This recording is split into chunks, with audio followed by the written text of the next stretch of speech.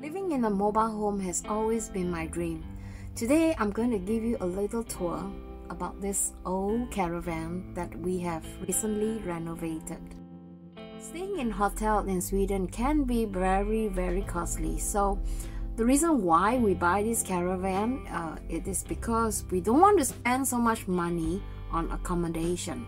So with this mobile home, we can move around different regions in Sweden for sightseeing, and even we can go further out a bit to Denmark and in Germany. With this pandemic, we do not know whether we are even allowed to travel to other regions in Sweden, but right now our plan is to get this done. In fact, it's already completed. So I'm going to be spending more time here with more privacy, because LG does has a summer house, but the summer house is not really that big, and sharing a house, can be quite difficult to produce video.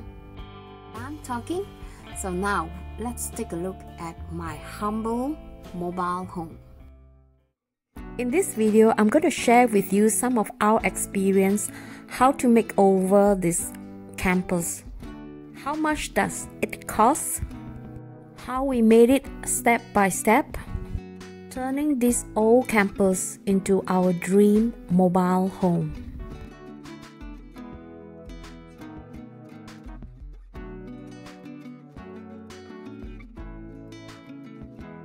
We bought this campus last autumn, and this year we decided to give this a makeover. It took us 5 to 6 days to do the painting and the upholstery work. And you probably wonder, how much does all this cost? Make sure you stay tuned until the end of this video. During this experience, sewing machine was my best friend. They said, if you are not good at something, make sure you work hard and learn to be better. The key word is practice. The reason why I didn't like sewing machine is because my fear of having my finger ran over by the sewing machine while sewing. But now, after a few days of sewing, I'm getting better. I believe that if you put your mind and effort to learn something that you're not good at, you will eventually be better at that. For me, from the beginning, I didn't even think that I could do this, because everybody keep telling me, oh, you need to get a professional upholstery technician to do this.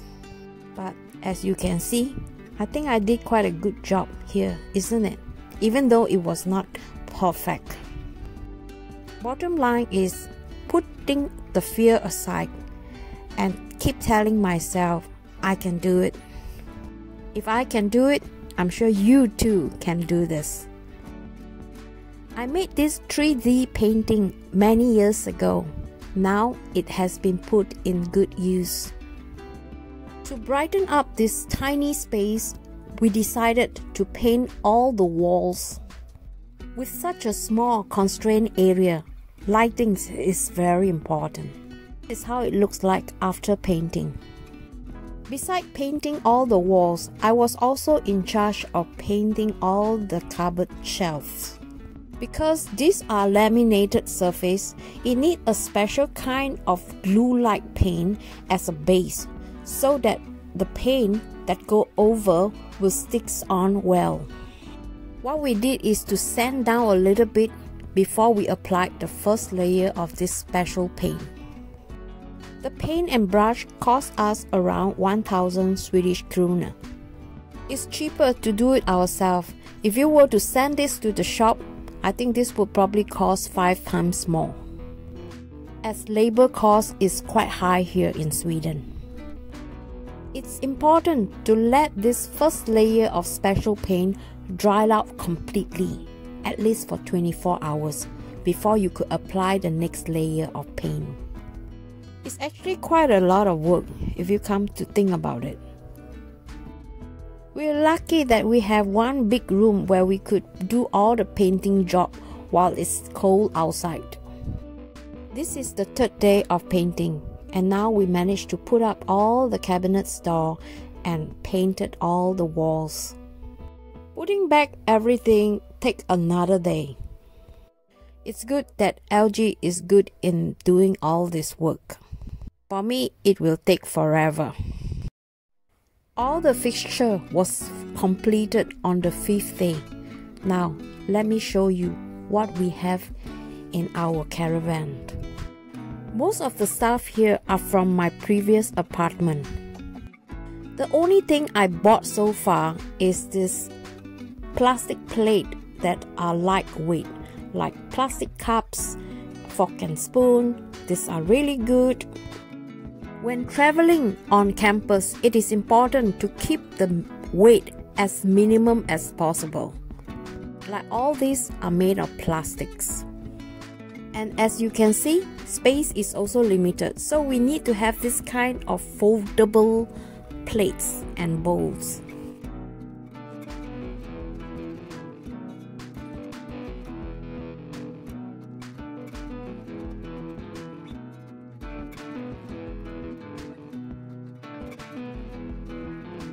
Now, this will save us a lot of storage place. I like to cook on my own when I'm traveling. I got this transparent candy box from the supermarket for free, and then I use it to keep my spice. This is perfect because when the caravan is moving, you don't want things to rumble around in the cabinets. And the same for this, I got this cute little glass bottles from a friend.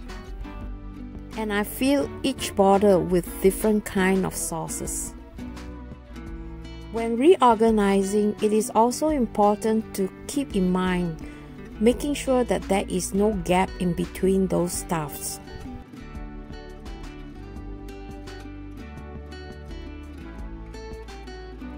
Well, if there are space in between, all you need to do is to fill up the gaps.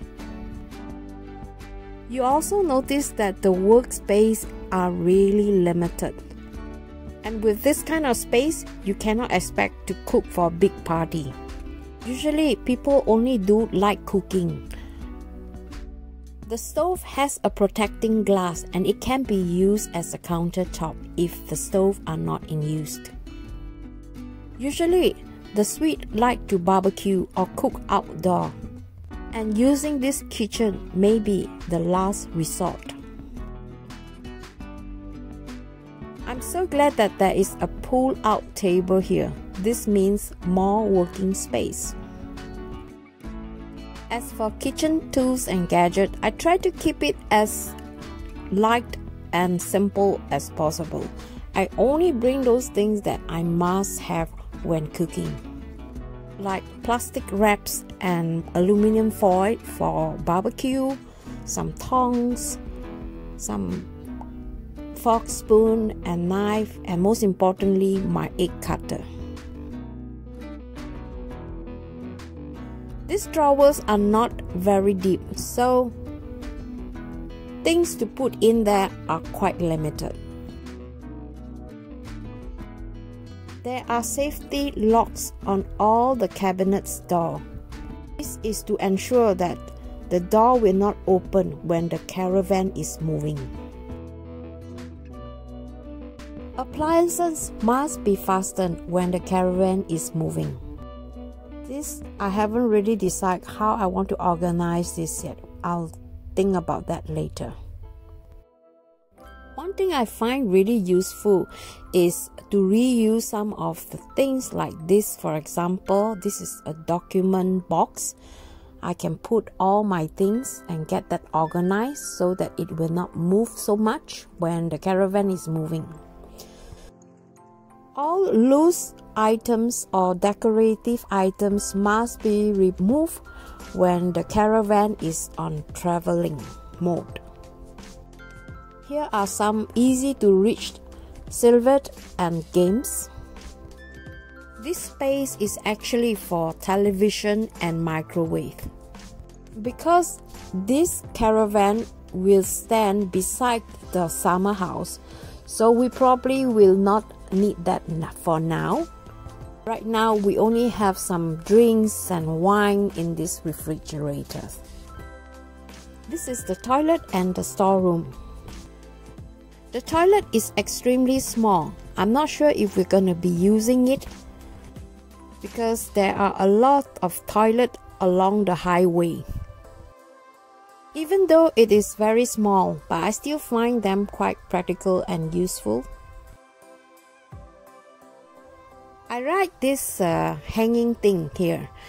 You can hang clothes or towels, and there is this heater underneath so that the clothes will dry faster.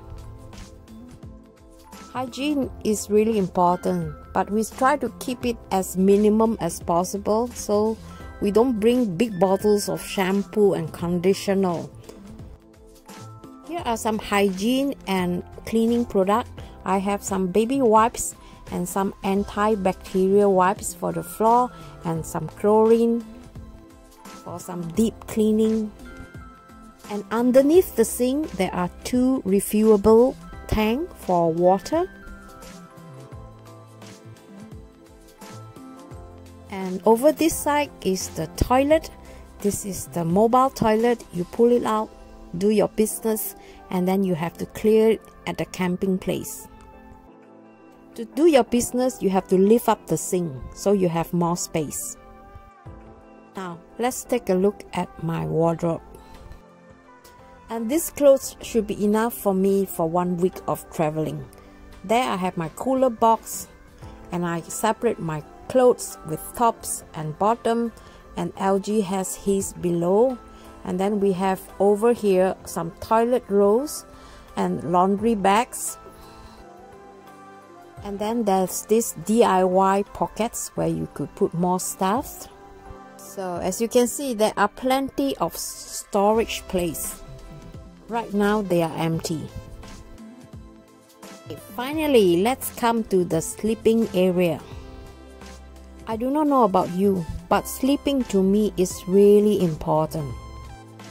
And above this bed, we have more storage place. There we will keep extra blanket or pillow in case we have guests.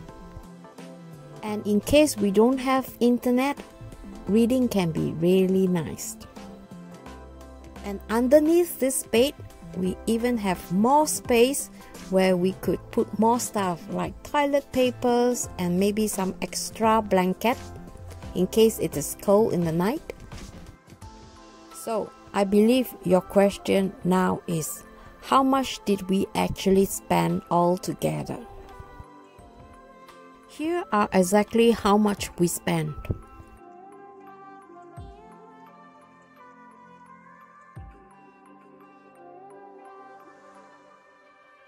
So, what do you guys think? Is this expensive or is it unbelievably cheap? If you are planning to buy a RV or a camper, I hope this video comes in useful. If you like to thank me for making this video, you could share this video on my channel to someone who might find this useful too. Please put notification bell on when you subscribe to my channel so you won't miss my next.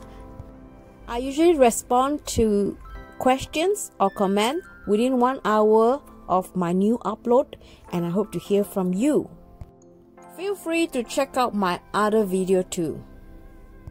Meantime, please stay safe, and I'll see you in my next. Bye bye.